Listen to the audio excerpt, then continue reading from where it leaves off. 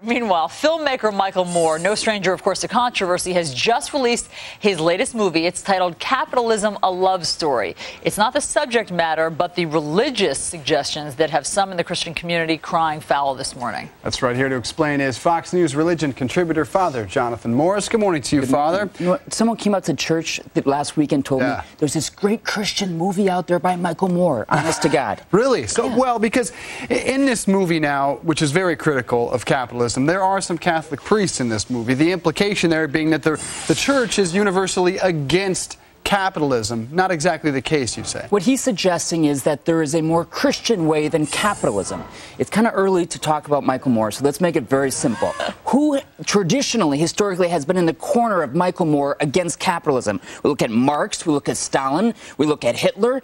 In present day, we've got Chavez, we've got Castro. Has this been good for people? Has this been a better way?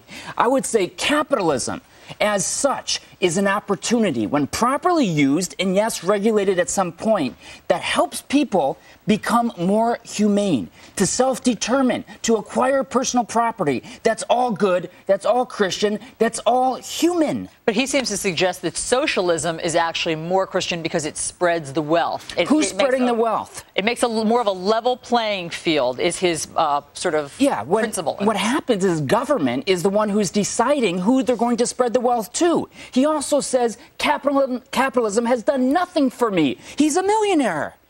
I haven't gone to see the movie because he hasn't made it free for me. And why not? And he's in fact said that capitalism has never helped him.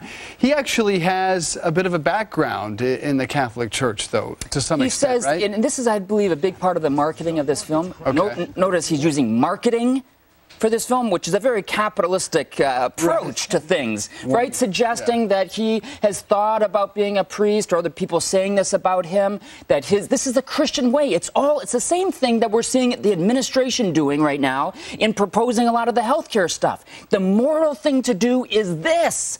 Right. I think Michael Moore here has been disingenuous, but that's just me. I'm sorry for getting so excited so early in the morning. It's great to hear the other side, because so many other networks have been rhapsodic about this movie, saying it's such a Christian, a deeply religious film. So thank you for shedding light on the other side. Appreciate your passion.